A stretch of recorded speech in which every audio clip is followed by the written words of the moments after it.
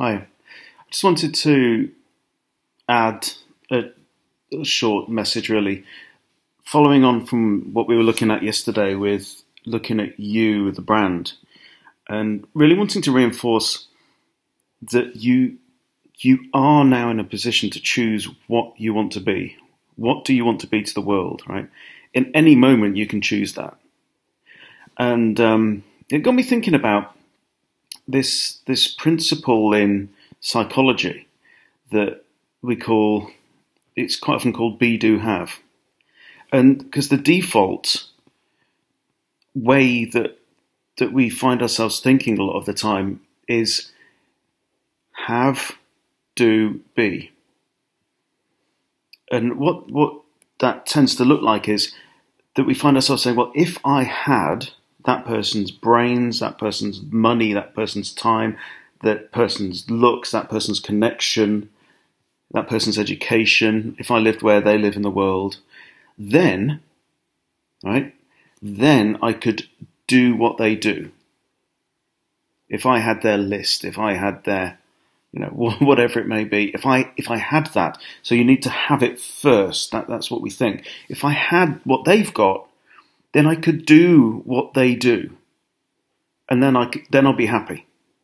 Okay, so if I had it, then I can do that, and then I will be successful. Then I will be a leader that I want to be. Then I will be whatever it is that you would like to have happen. But you can flip that around into the be, do, have. What be, do, have really says is, well, be it first. So if you want to be the leader in your field, if you want to be that radical thinker, if you want to be the revolutionary, if you want to be whatever it is that you would like to be it. Because there's no point waiting for things to come your way and drop in your lap to make you into that thing. You have to be it first. If you be it now, if you get up in the morning and say, right now, today, Tuesday, I am now this thing,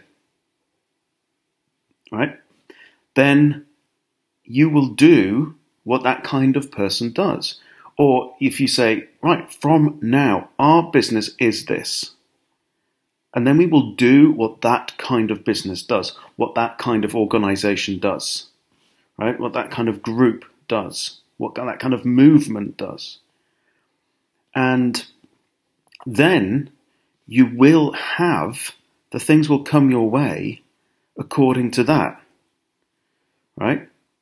There was a day when I was sitting on a train, 2004, thereabouts, long train journey, got bored of playing Sudoku, finished my book. I thought, oh, what can I do? So I whipped out my laptop. I was on my way. Did this for 3 years, this consulting gig, right? 1.5 hours each way on a train. Pulled out my laptop and I started coding some raw HTML pages. There was no WordPress really at this point. It wasn't on the mass market. I started writing some tutorials in order to share what I knew about web design and what made web pages work. Stuff that I'd figured out, stuff that because my mum had taught me all those, this kind of visual language, and I put it out there. And I put it out there because I chose to be somebody who shares that stuff. I chose to share. I chose to be a teacher. I chose to be a thought leader, if you like. Now, if I'd waited for somebody to come and tell me I was a teacher or a thought leader, I'd still be waiting. And then the same thing happened. I wrote Save the Pixel in 2008, based on the back of this. I just put it out there. And so sometimes you've just got to say fuck it and put it out there. Just be it. Be it now. Because nobody is going to come and pin a badge on you and say, right now you have permission to do this. The only person that can give you that permission is you.